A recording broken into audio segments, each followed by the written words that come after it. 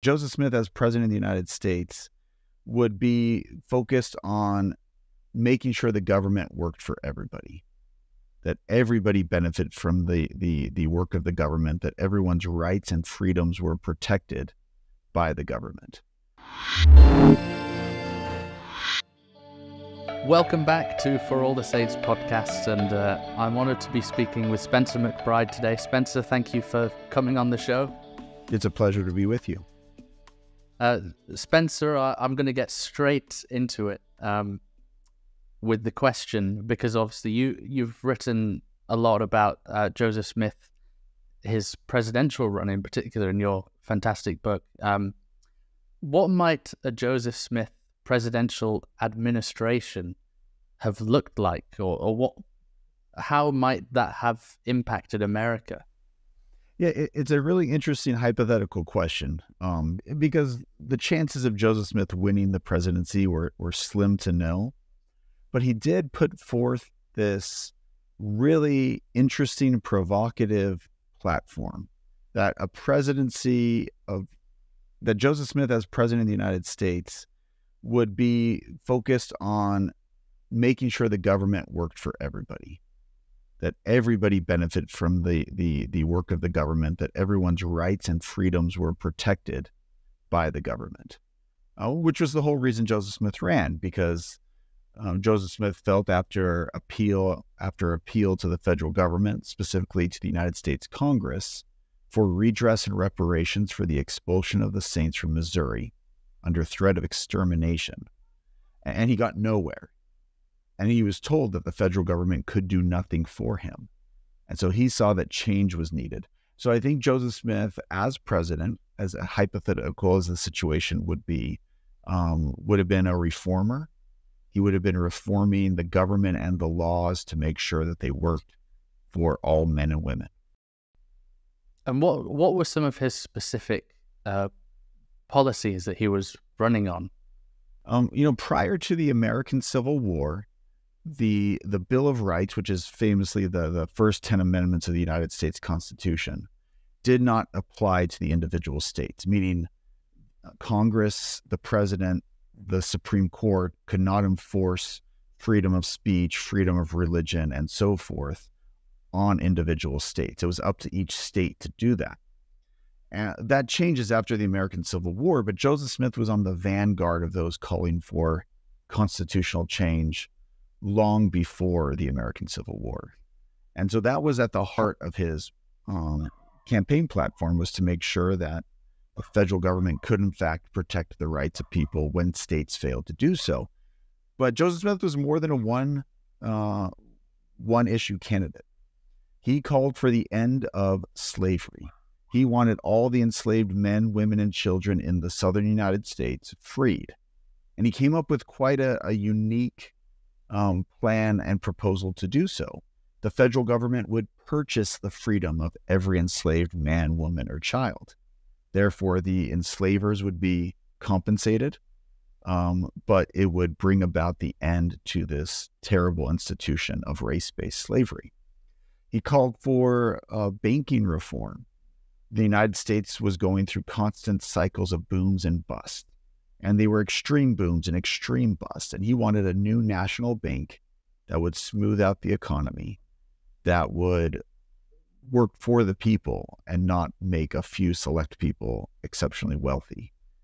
He called for criminal justice reform. This was a time when large penitentiaries were just kind of getting started in the United States, and he saw them as more punitive than reform-minded. Yes, there needed to be punishment for crime, but the criminal justice system, as Joseph Smith saw it, should be more about reforming the men and women convicted of crimes than punishing them. Because if you simply punish them, or the prison system was weighted too heavily toward punishment, the result tended to be a permanent criminal class. So Joseph Smith called for greater investment in schools and seminaries of learning and less in prisons. He wanted pretty radical criminal justice reform for the benefit of society. And then, of course, there were issues that he was calling for: the territorial expansion of the United States. There were ongoing border disputes between Great Britain and the United States over, like, Oregon, for instance. And so he weighed into those issues. But I think ending slavery, criminal justice reform, financial reform, and constitutional reform were kind of the four main planks of his platform. Right. He it sounds sometimes, I'm trying to give sort of a similar comparison to today in terms of people who run, who are quite, interesting, and the things they say are thought-provoking, but they're very unlikely to get into office. And I sort of think of Robert F. Kennedy Jr. is running at the moment, and on the right you see people like Vivek Ramaswamy, making headlines, and even in the past, they had was his name Evan McMullin or someone like that who ran from Utah, and I'm thinking, you watch them and they are disruptors in the political atmosphere and in the presidency, sort of asking bigger questions of those above, but also very unlikely to get in. But everyone knows about them and they have that influence. And so, I mean, would Joseph Smith running, because of obviously a lack of social media and technology and all of that, would he still have had that same sort of influence that we see those disruptors who run in modern times? That's a really interesting question. I think in the history of American politics, no third-party candidate, as we've called them, has ever gotten even remotely close to winning the presidency. The closest is Theodore Roosevelt, who, after having served a term as president, later tried to regain the presidency, and because of a split in his party, ran from a third-party position, but again, wasn't that close. The next closest was Eugene Debs, who was a socialist candidate and won 1 million votes while he was in prison, but still that was nowhere close to winning the presidency. So no third-party candidate has ever even essentially seriously challenged for the presidency. And Joseph Smith fits that bill. It would have taken some type of divine intervention, some type of miracle for him to win.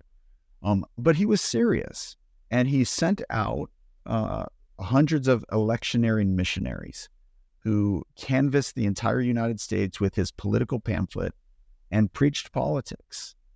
And it's really interesting that they spoke to a lot of people, and some people took him seriously, but the mainstream tended not to. Yet they did wrestle with some of his ideas. So, for instance, you had anti-slavery groups on the East Coast of the United States that, they weren't taking Joseph Smith seriously as a candidate. But in their newspapers, they began to consider his platform, his plan for ending slavery. There were people that were for the rights of free laborers, and they started to engage with Joseph Smith's ideas. There were people in favor of banking reform that engaged with Joseph Smith's ideas, not taking his candidacy seriously, but his ideas were entering the political conversation of the country at that time. So again, we see that with third-party candidates in American history. They rarely challenge to win, but they can push the conversation one way or another.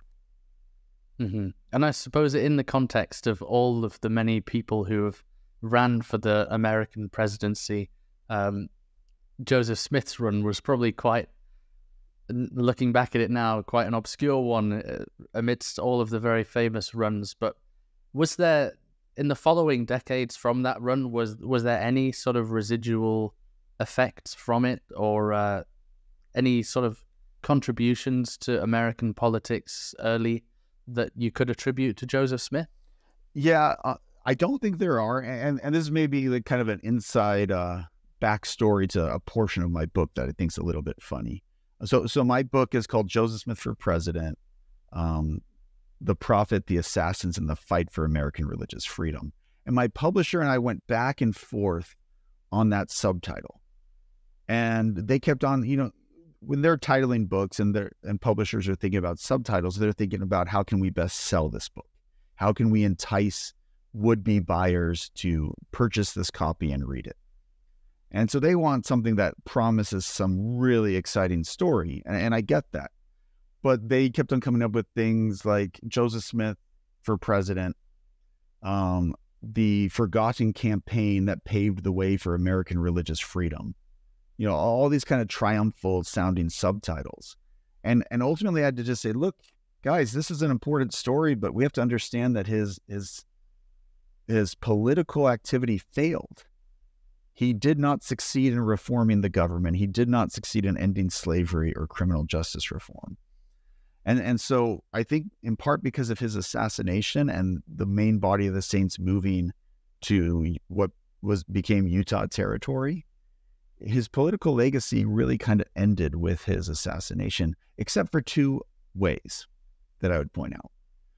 Latter-day Saints, long after Joseph Smith had died, continued to publish new editions of his campaign pamphlet. I think in part because it spoke to the constitutional problems they were still working under. They wanted the federal government to protect their rights. Joseph Smith had been a long advocate for that. And so even in the 1850s, years after Joseph Smith had been assassinated, new editions of General Smith's views on the policy and powers of the government of the United States continued to be published. So for Latter-day Saints, they held on to his ideas even after he passed away and used them in their own political engagement. The other one is more quixotic. In May 1844, a month before Joseph Smith was assassinated, Charles Francis Adams, the grandson of the famous John Adams in American political history, and Josiah Quincy, who was the son of the president of Harvard University, would soon thereafter be mayor of Boston. They visit Nauvoo almost on a lark. They're on this great tour of the Western United States. They stop in Nauvoo. They spend a day with Joseph Smith. Fast forward several decades, and Josiah Quincy is in the twilight of his life, and he's writing a book from his journal about all the fascinating Americans he had met over his lifetime. And the last chapter of this book is about him meeting Joseph Smith. And he is fascinated by Joseph Smith. He doesn't believe Joseph Smith's religious teachings in the slightest, but he marvels at this man who can bring people together, build cities, and maintain order in those cities. He's fascinated by Joseph's kind of outside of the box thinking. And he points out that Joseph Smith had an idea to end slavery that more prominent men would come up with on the eve of the American Civil War. But Joseph Smith had it a full decade earlier than these men. And Josiah Quincy laments in the aftermath of this bloody war between the North and South of the United States, that if we had listened to Joseph Smith, if we had listened to men like him with these ideas to end slavery before it led to war, the country would have been better off. And so yeah, the Latter-day Saints continue to hold on to his ideas, but they're kind of far removed from the mainstream of the American political circles. But it's Josiah Quincy, decades later, who's just kind of reminiscing and saying, hey, we should have listened to Joseph Smith on his plan to end slavery. That's so interesting. Coming back to what you said at the start of that, why did you choose to write the book on Joseph Smith for president? What was the motivation behind that? So I had long been interested in this kind of quixotic campaign, right? Like Joseph Smith ran. I knew that since I was a child. I never fully understood why. I listened to a really rather poor lecture on the topic when I was an undergraduate from a well-meaning professor who didn't fully understand American political history. And so I started just kind of as a hobby researching and thinking about this topic with no intention at first to write a book. When I was finishing my doctoral program in history, my dissertation first book was on the political activism of American clergymen during the American Revolution.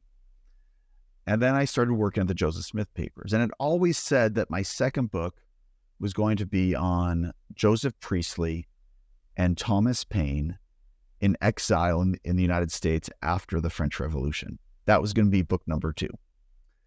But working on the Joseph Smith papers, all these Joseph Smith political documents kept coming to my desk every single day. I was working with Joseph Smith's political documents. And finally, I said to myself, there's an opportunity cost here. The book I need to write now, the book I'm best positioned to write in this moment, is about Joseph Smith's presidential campaign. And I think I have something useful to say here. Because it's one thing to talk about it as a quixotic episode, that, hey, Joseph Smith tried to be president, he didn't make it, but here's some interesting ideas. And I think that by itself would have been deserving of a book, but I wanted to say something bigger. What about those who don't really care about Latter-day Saint history, who in religious terms might not care about Joseph Smith?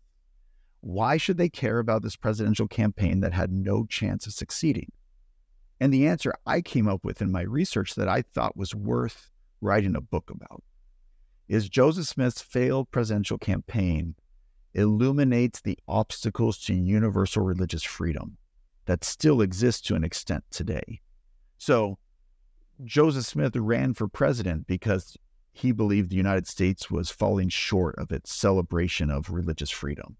Americans love to celebrate their freedom, and it's a good thing, but sometimes they do it in such generalized, unnuanced terms that they think either they're the only ones with freedom in the whole world, which isn't true, or that their freedom is at such exceptional levels that they say we have religious freedom, and they overlooked their fellow citizens who don't have religious freedom. The Latter-day Saints in the 1800s did not have the full protection of their religious freedom. And so what Joseph Smith's campaign shows is that, yeah, we have religious bigots, we have religious bigotry, but sometimes there are political and systemic contributions to the lack of religious freedom that otherwise well-intended people are unaware of.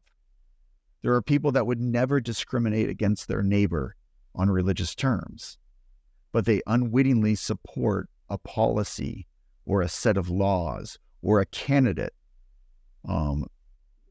that, in effect, have a discriminatory impact on these men and women. I hope that makes sense, right? These are people that would never say something unkind or deny their neighbor who believes differently than them of some right or privilege, but they support a policy or a set of laws or a candidate that has an effective discriminatory aim. Yeah, no, it totally does make sense. And I suppose then, is that the great combination between prophet and politician is the view on religious freedom? Because I have always slightly been confused at why Joseph felt it necessary as the prophet to enter that fray of politics rather than sort of another member going up and doing it. But was that really fundamentally why, to be the bastion of religious freedom? Yeah, absolutely. So the Latter-day Saints had been expelled from the state of Missouri under threat of state-sanctioned extermination. Now, we hear this story so much that maybe we can kind of become immune to just how horrific that is. A state said, you have to leave our state or be subject to extermination. That is horrific. Oh, yeah. Joseph Smith and his fellow church members go to Washington, D.C. in 1839 and 1840.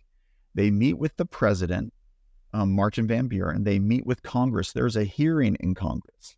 And I don't think these men actually had prejudice towards the Latter-day Saints, but they all pointed to laws and policies and constitutional interpretations that said that the federal government could do nothing to ensure their freedom. And so to Joseph Smith and his fellow Latter-day Saints, they're saying, well, what is the point of the Constitution? What is the point of the Bill of Rights? What is the point of all our celebrating our quote-unquote exceptional level of freedom if a group of religious minorities can be expelled from a state under threat of extermination, and the larger national government says we can't do anything? And so Joseph Smith is essentially saying, hey, we're all for religious freedom, but like, news alert, hey guys, we don't have it. At least some of us don't have it. We need to make some fundamental changes so everyone can have religious freedom. And that's at the heart of Joseph Smith getting engaged in politics. I really do not believe he was a natural politician. I don't think he was a particularly gifted politician. He got into politics out of desperation to protect the rights and lives of his people. And there's lots of politicians in any country where people vote that say, I'm not in it for the power or the influence. I'm in it to serve the people. And the vast majority of them really are in it for the power and the influence. Yeah. I really believe that Joseph Smith was sincere when he said he's only doing this because his people need to be protected. I really believe that's the only reason he got involved in politics. Is there any evidence you've found about Joseph Smith maybe not being as gifted a politician, or is that just sort of from the results of the campaign?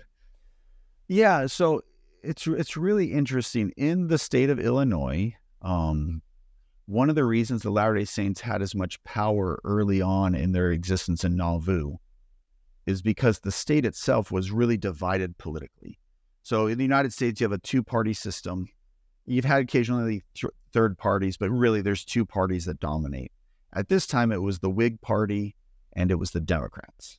And they were almost equally divided.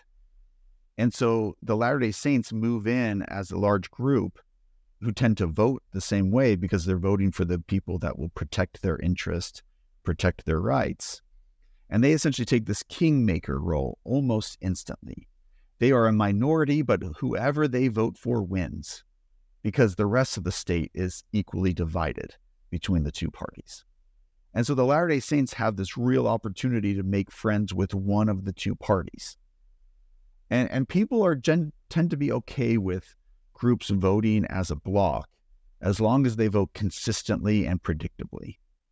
But when you vote inconsistently or unpredictably, then you draw the ire of both sides. And that's actually what happened with the Latter-day Saints in 1843. Joseph Smith promised one side the Latter-day Saint vote, or he promised them his vote, and it was implied that that would include the Latter-day Saint vote. But the day before the election, Hiram Smith said, I actually think we should vote for this other guy. And the Saints do that. And they thereby frustrate both parties. Both the Democrats and the Whigs are mad at them from this point on. And in fact, the governor of Illinois, Lilburn Boggs, in his kind of memoirs and his history of Illinois, reflects that this kind of botched block voting in 1843 is when a certain amount of Illinois citizens became determined to chase the Latter-day Saints out of their state. And so Joseph Smith wasn't particularly astute at navigating the political landscape. This wasn't his natural tendency. I don't think he wanted to be a politician. He would have been content to just teach the gospel to his people and live amongst his people in peace if they'd been allowed to. But he was forced into the political fray. And he came up with some really important, beautifully articulated ideas that you read in his pamphlet. But in terms of playing hardball politics in a political landscape where they played hardball politics, Joseph Smith was not necessarily predisposed to do that well. I've done a little bit of work here and there in politics myself, and not directly, but sort of I made lots of events, live talk events and things like that. And I was surprised at how cutthroat sometimes it is. You know, you see it on the TV and you think it's theatrics in some sense, but then, you know, you're having conversations and thinking, ooh, that was really said, not in front of an audience. And yeah, very strange. But I suppose it's not unusual in a way when we look back at, prophets being involved in politics. You know, when we think of that, we think of Joseph Smith's run, we think of Ezra Taft Benson being in the cabinet, but you look back and you see the role of like Lehi, Jeremiah, Isaiah, even King Benjamin, and the reign of Judges. We've always had that prophetic voice in Scripture quite often, standing up for one reason or another and teaching these things. So yeah, I guess that's not that unusual after all. But I wonder, when we talk about Joseph Smith's martyrdom and his assassination, if you were to put a percentage on how much of that assassination was down to Joseph Smith, the presidential candidate, versus Joseph Smith, the prophet, what would it be? Yeah, I would. This is the way I've phrased it, because Joseph Smith has the unwanted distinction of being the first American presidential candidate assassinated during his campaign. Yes, except there's an asterisk next to it, because he wasn't killed because he was running for president. The politics were involved in the martyrdom of Joseph and Hyrum Smith, but they weren't national politics. They weren't presidential politics. Joseph's harshest critics in Nauvoo saw him as holding too much political power and religious power at once in the city of Nauvoo. So it was Joseph Smith as mayor and Joseph Smith as prophet at the same time that gave considerable concern to his harshest critics in the state. And so politics were involved, but not presidential politics. No one was, as far as I can tell, was trying to assassinate Joseph Smith because he might become president of the United States. They saw it instead as this combination of religious and civic power that should not exist in the United States, or at least shouldn't exist among a religious minority group in the United States. That was the key, because others had kind of combined religious power and political power before, but it was one thing for a Protestant to do that. It's when a religious minority was doing that it became a problem. Right, I see. That makes sense. That's been a question that's been on my mind for a while, is that distinction. So that's helpful.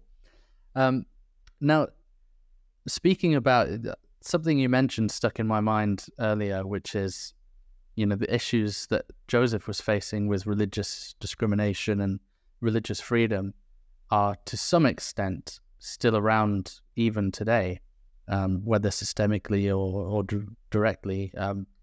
Could you take us through perhaps an understanding of what you feel is the current state of religious freedom in the world, or maybe specifically America, where you are? Yeah, I think it's a really important topic, and we see kind of two levels of urgency depending on where you live. In the United States and many other democratic countries, we're still fighting for universal religious freedom. We're still fighting against bigotry and discrimination. But generally speaking, I think the trajectory is going the right way. Latter-day Saints are not hounded by mobs anymore. Things have gotten better for Latter-day Saints in the United States, for instance, and other countries where they may have been treated poorly by mobs. But in the United States, still, we see discrimination against Muslims. We see discrimination against Jewish people. We see a lot of bigotry still present in society, which isn't exactly the same thing as religious freedom, right? Religious freedom has more to do with laws and government. People can be bigoted and prejudiced, but be relatively powerless with that because of the laws that exist in the country. But we're still fighting those. We're fighting those throughout the world. We're fighting that type of bigotry and prejudice and discrimination in the United States still to this day. But I like to think that the trajectory is going the right direction. It's not a steady upward trajectory, but the overall trend, we're getting better. But we have to stay vigilant. We have to keep pushing. And until every single person has religious freedom, we haven't really accomplished religious freedom. Now, internationally, the picture is a little bit different in countries that maybe don't have a democratic form of government, or that have laws that still discriminate against people of different faiths. I'm thinking of several places where Muslims and Jews and Christians are still legally discriminated against, and in some cases face violent persecution condoned or carried out by government forces. that is a very real issue. It's a very real problem, and it's being addressed and needs to continue to be addressed.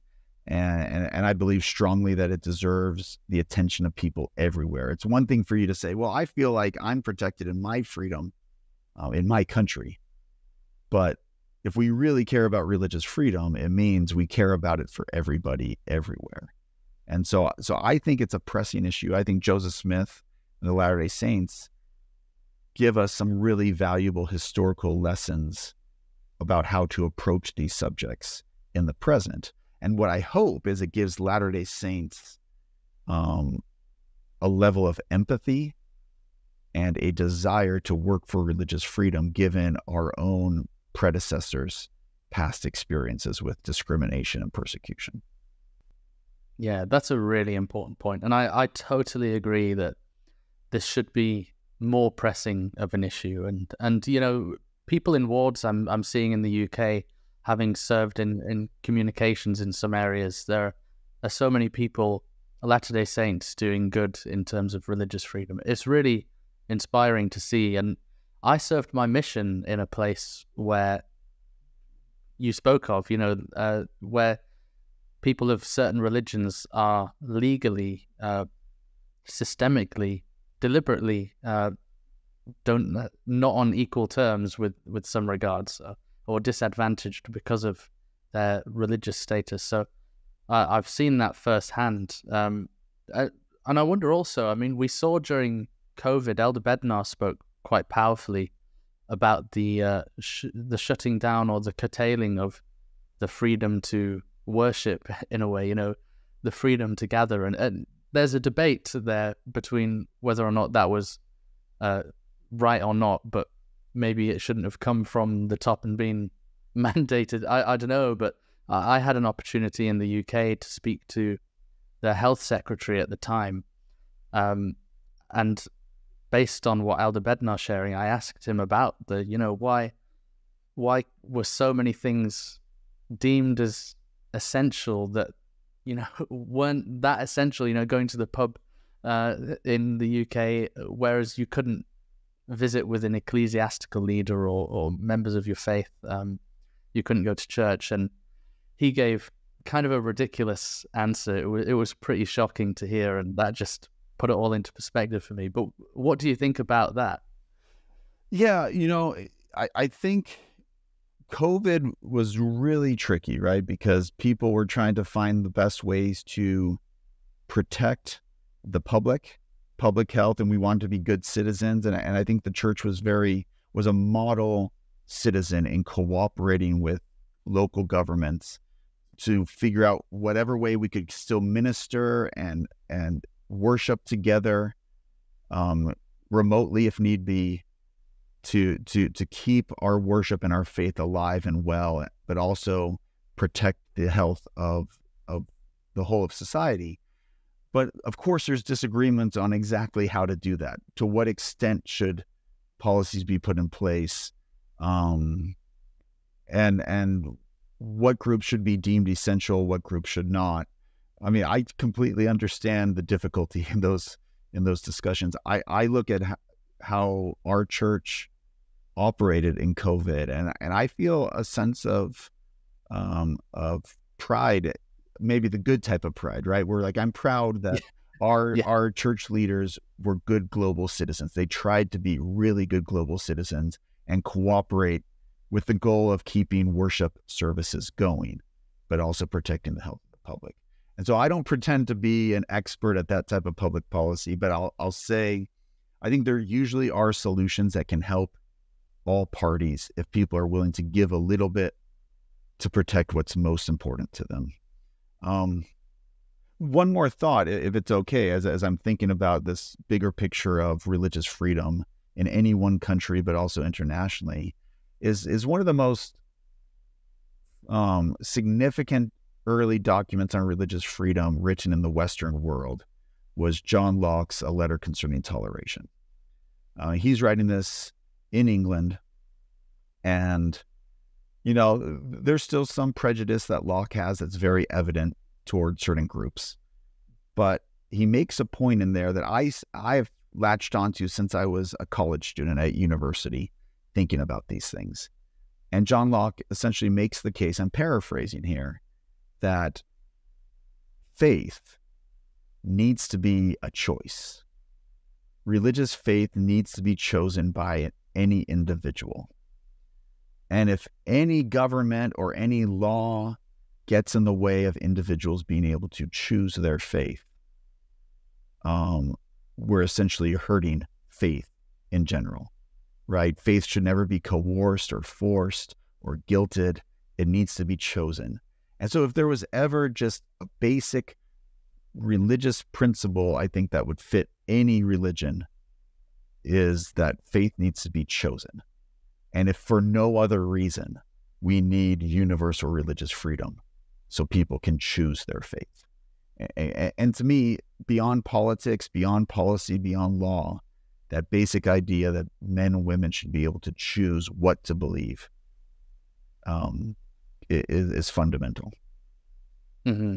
And I've met people personally and taught people who have fled countries because of this limit on their choice. I taught someone who I just loved with all my heart, and his father was killed for not denying his faith, and he was threatened likewise, which is why he moved. And I just think meeting someone in real life, in my privileged state, where if I want to convert to whatever, I'm free to do so, and I won't be persecuted because of it.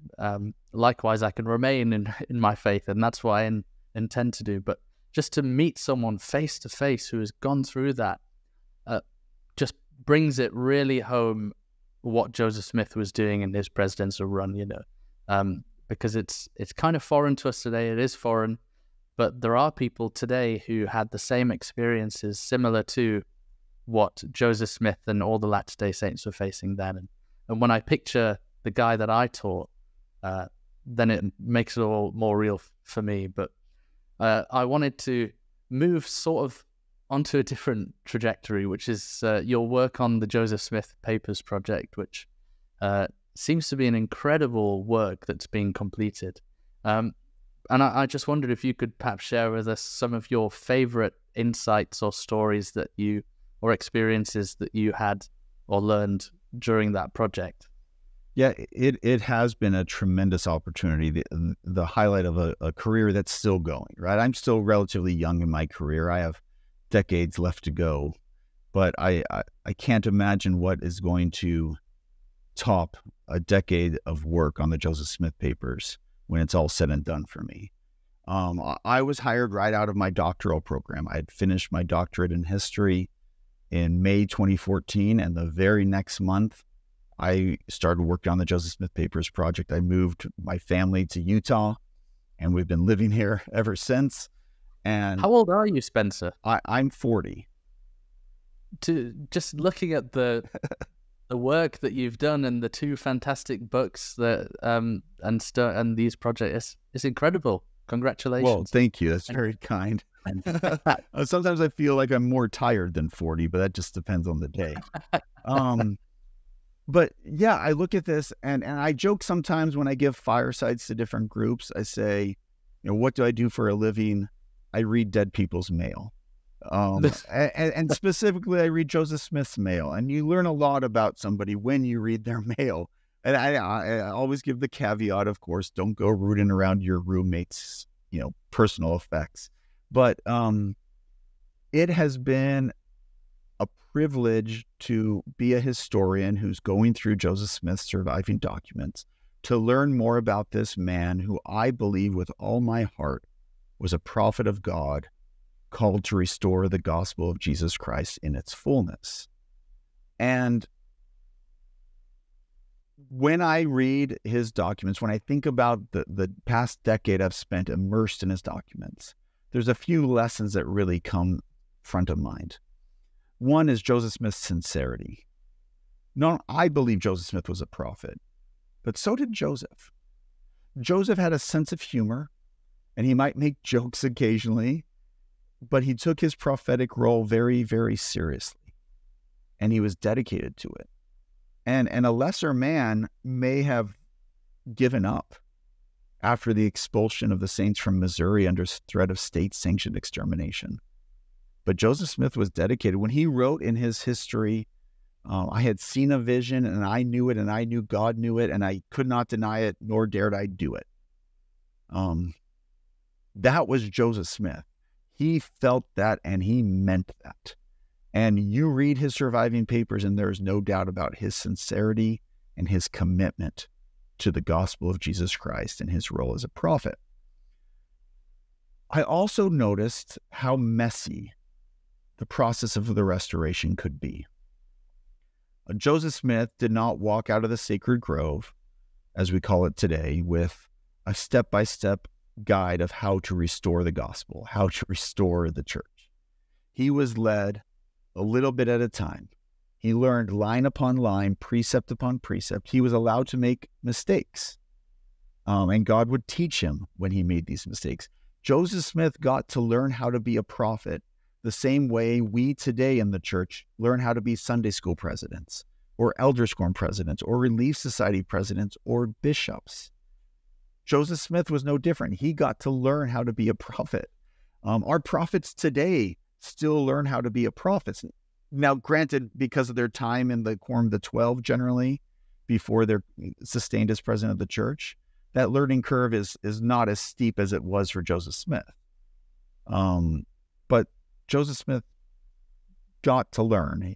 And so there's a messiness in church history that is real.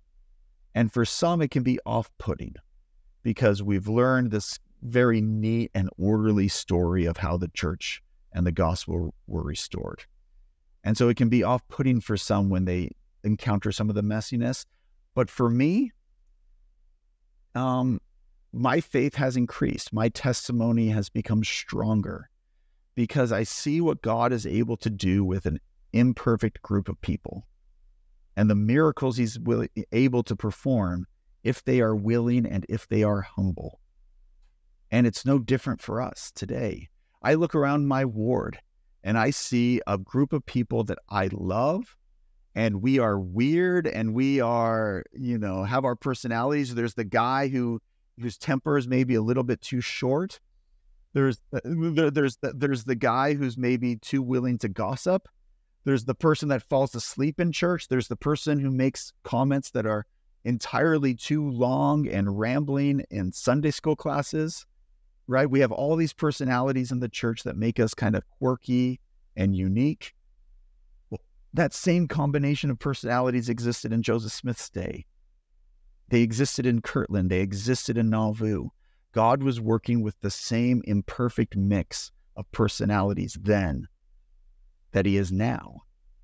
And so to me, the imperfections and messiness of church history isn't a cause for doubt. It's a cause for faith, and it's a cause for hope that God can still work mighty miracles through us, not despite our imperfections, but maybe because of our imperfections, if we are humble and if we are willing.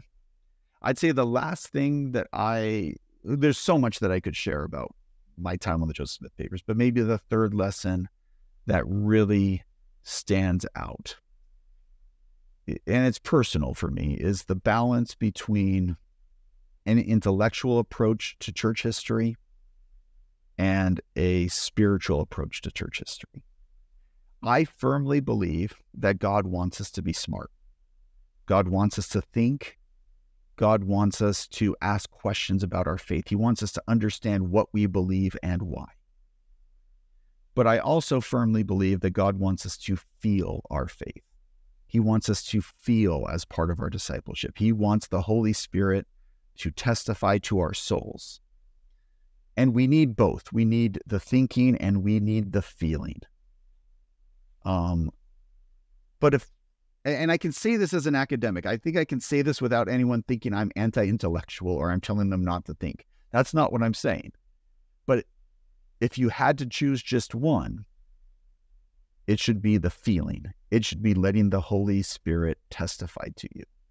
Now, God doesn't make us choose just one, But one thing I worry about as both a historian and a disciple is when someone's discipleship becomes purely intellectual, becomes purely academic, he or she is missing the most important part. And that is the feelings and promptings and communications of the Holy Ghost. And so as a scholar who studied the messiness of Joseph Smith's life and of the Restoration, I have all sorts of questions. I have so many questions that I hope to find answers in this life, but if not, I don't know how it all works on the other side, but maybe there's like a Q&A session where I can go with my list and have Heavenly Father explain why this happened and that happened and this happened. But my questions don't become doubts because I have those spiritual experiences and I seek new spiritual experiences. So maybe that's a long-winded, rambling answer to my time on the Joseph Smith papers. Maybe I missed the mark of what you were hoping for, but I think it's an appreciation of Joseph Smith's sincerity and commitment.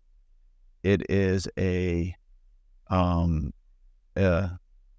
admiration, an understanding and an acceptance of the messiness of church history and admiration of what these imperfect men and women were able to do. But then also, thirdly, a sense of the need to balance the intellectual with the spiritual in our respective discipleships.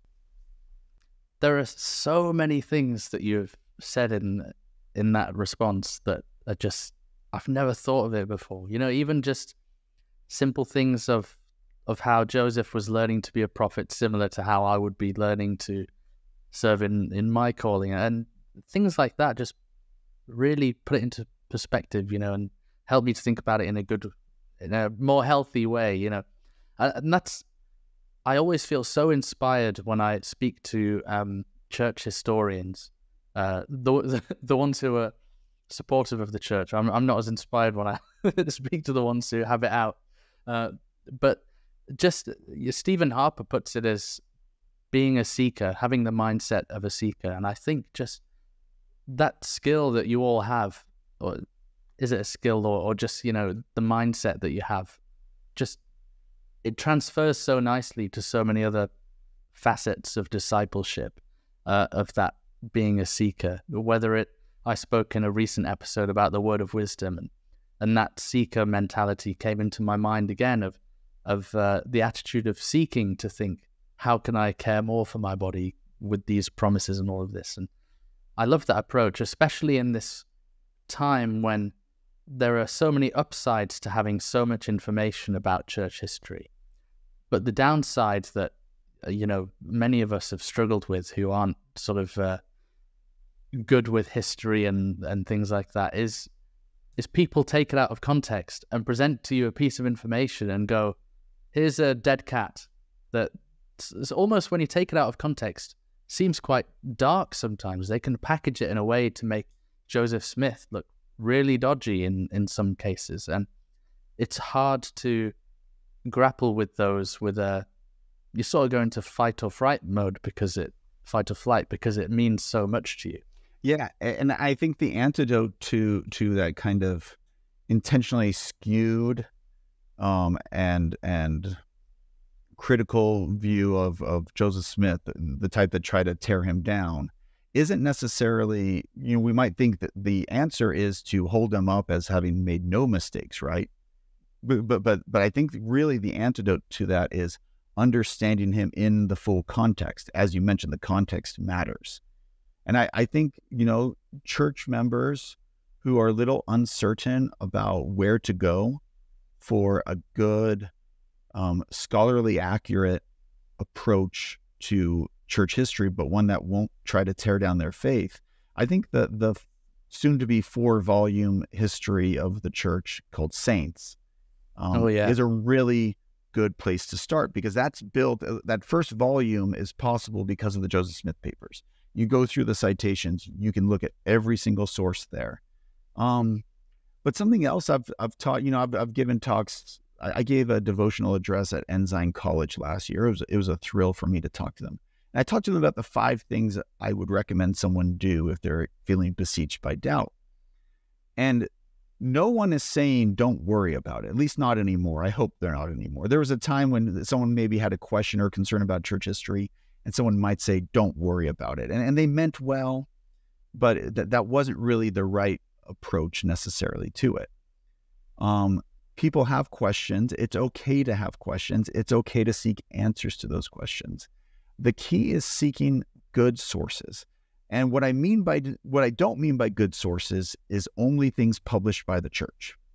Now, the church has published and will yet publish many great and wonderful things for the edification of the saints, especially regarding church history.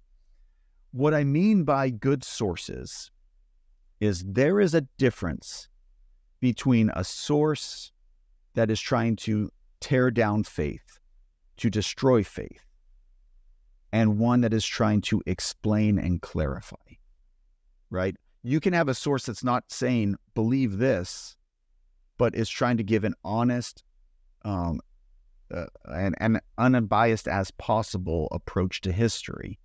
Those are the sources we need. And you can tell the difference. You can usually tell the difference between a source that's trying to tear down faith and one that's trying to clarify and explain. And so when I say seek out of good sources, I don't want people to hear, if it's not published by the church, we shouldn't read it or listen to it or engage with it. That's not what I mean. But there's a lot of organizations publishing about church history that are doing really good work, helping people understand complexity and context, and to do it without trying to tear down or diminish faith. That's what I mean by good sources. Mm-hmm. Yeah, that's a really good point. And the Saints is brilliant. I think I read the first volume like in a number of days. It was such a page turner. So interesting. So many things that I never knew that sort of enhanced my understanding of church history. I'm wondering, based on your book, Pulpit and Nation, where you talk really interestingly about the role of the Protestant clergymen in sort of bringing the religious underpinning of America today. How can we be like those people in our world, which is sort of becoming increasingly secular, quite dark in some places as well, increasingly sort of further and further away from God?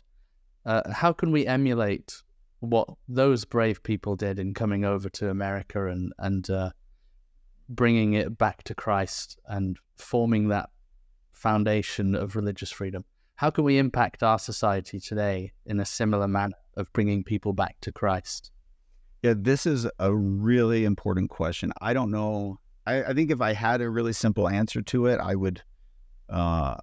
I'd probably be up for some type of like Peace Prize or something. I'm not sure, but I think about it a lot, because we talked earlier about religious freedom. One of the trickiest parts about religious freedom, it's easy in the abstract to say, yeah, everyone should be able to believe and live according to their beliefs as they desire. But when it comes to making laws and policy in a country, especially a democratic country, it can be difficult to make the space necessary for people to believe differently than you, or to not believe at all. The decision not to believe is as protected by religious freedom as the decision to believe. The basic idea is that no one's faith is coerced. And that's not just the type of faith, that's faith at all. We can't make people believe in God, because that violates religious freedom. And this gets really tricky when it comes to the administration of government and laws.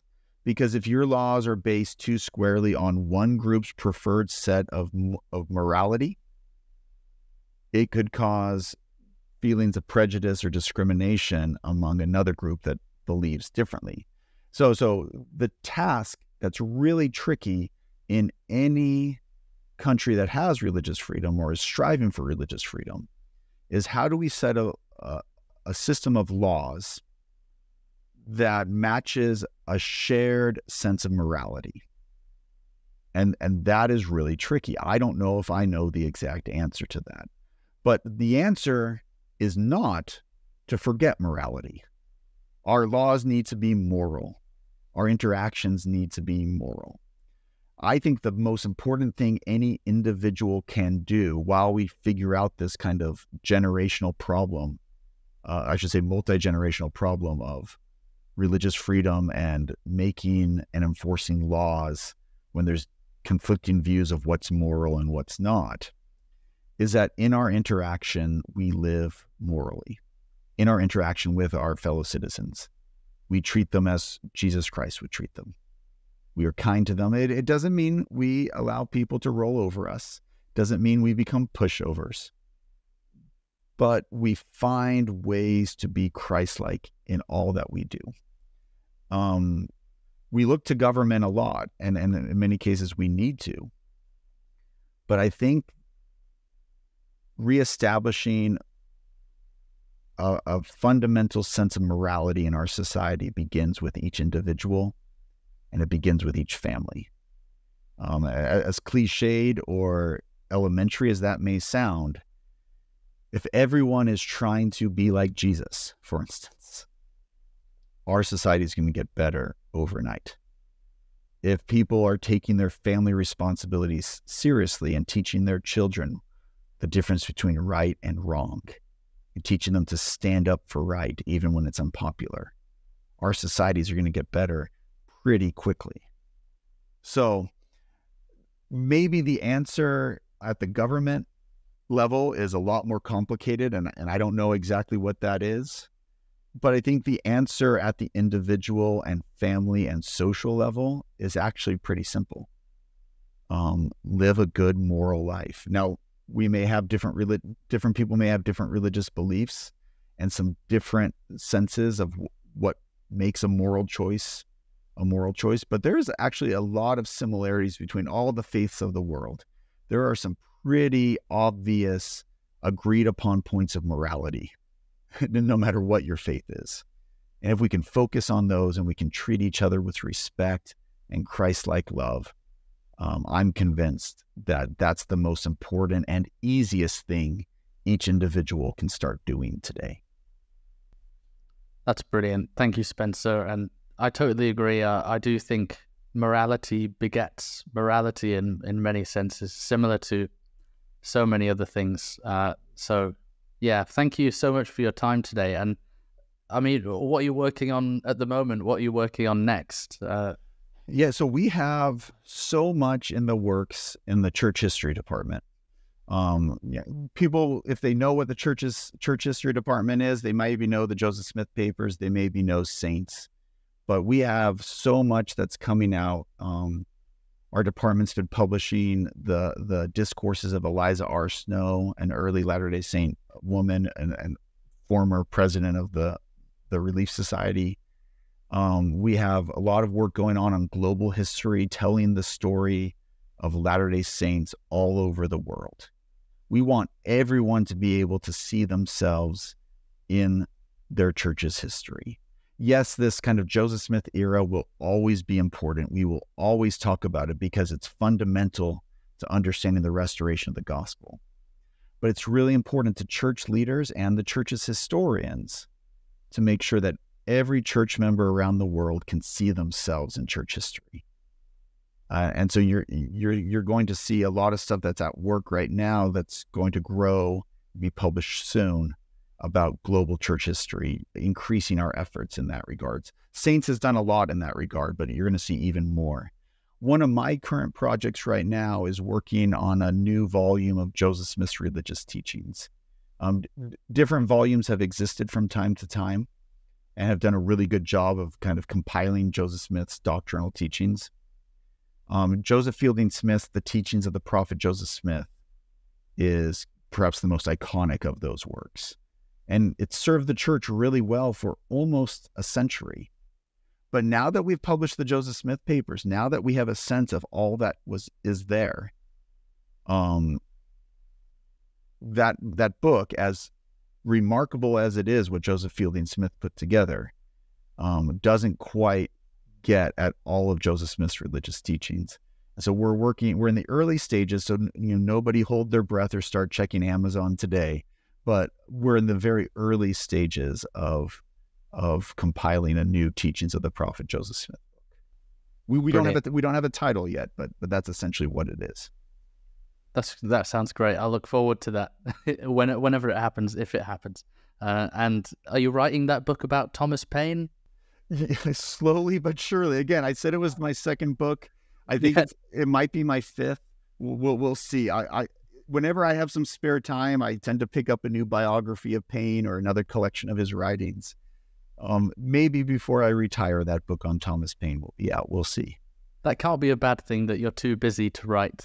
What you wanted. You're in too much demand. But yeah, thank you so much, Spencer. I really appreciate your time. Oh, thank you. It was a pleasure.